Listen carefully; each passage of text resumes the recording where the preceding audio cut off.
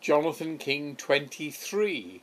Well, I was telling you about my TV series, Good Evening, I'm Jonathan King, that ran nationally networked on ITV at 6:30 on Saturday evenings, and we ran for 26 weeks. It was really quite a success. And I had, as I said to you earlier on, numerous people on. Frank Zappa was one of the most noteworthy when he didn't speak a word other than yes or no in the entire interview and threw me dreadfully.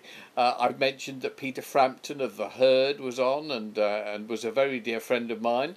I also was very proud to be the person who first discovered and promoted and pushed and raved about the Bee Gees, who of course to this very day are making great records. So Good Evening was a big success. And this one thing I haven't mentioned that you might have noticed is at this point in my life, and I was in my early 20s, I grew a beard. Just a little sort of sweet little goatee beard and moustache. It was the first time, I'd really not even shaved for ages and ages, when I was younger. And then I finally got to shave and I thought, as a lot of people do at that age, it would make me look like a real man. So I grew this horrible little beard and moustache, and that lasted with me for quite a while, I've got to say. I was still going out to the clubs with my friend Scott Walker. Scott and I were incredibly close. There were a lot of rather amusing remarks in the papers, which we didn't mind at all. One of the pictures featured us coming out of the clubs or going into a club and looking as though we were holding hands just because it was a trick of the photograph. One of the gossip things says, does Jonathan King eat Scott's oats for breakfast every morning? These days we'd probably be mortified, but those days we just rocked with laughter and thought it was all terribly funny. He was a very dear friend of mine, but I did at the time have a girlfriend, and she was a very sweet girl called Joan Thurkettle, who went on to become one of the top ITN newsreaders and reporters for television.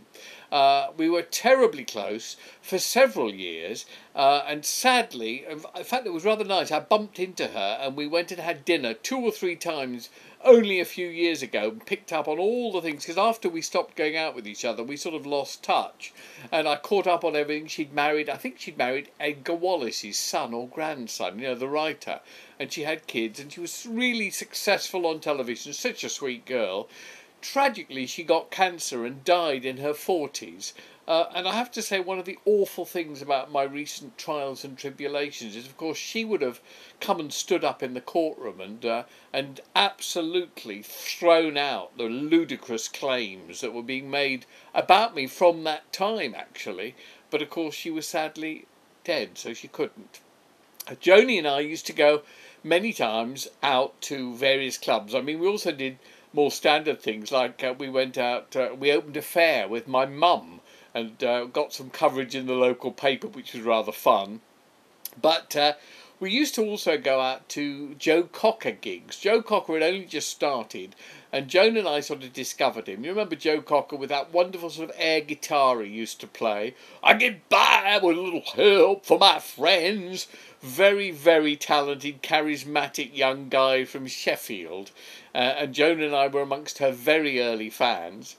At the same time, I was becoming a Radio 1 DJ, and I was cropping up on radio, doing various slots, nothing permanent, but, like sitting in for people and just enjoying myself and having a lot of fun.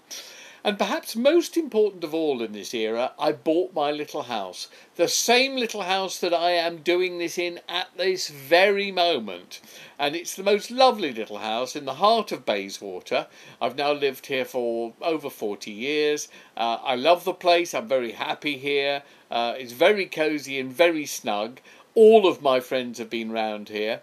And it had the most massive coverage in the newspapers. And again, rather strangely, when claims were made against me many, many decades later, quotes were made about the house which came straight from the newspapers of the time. People who had never been to my house made comment about the mirrored toilet, which I think you saw in episodes 1 and 2 of the Jonathan King Diaries, the wooden walls, which you could see behind me now. All the various bits and pieces were quoted, and they could have come straight out of a newspaper. People didn't have to be here to know what my house was like. It was a very, very well publicised house and a home. And I've lived here, as I said, for many years now. All the neighbours are great friends. The entire surrounding area I have friends in. The people who sell flowers on the corner, the people in the shops. And one of the nicest things of all over the last few years is every time I go out, some of these people in the restaurants and the shops and so on say, "Hello, Jonathan, how you doing? We don't believe a thing of all the rubbish that was printed about you. We love you dearly." It's actually really quite consoling that when you've lived in a neighbourhood, as I have for 40 years, the people know you and trust you and are fond of you, and they don't care what the media says. Next, Jonathan King 24.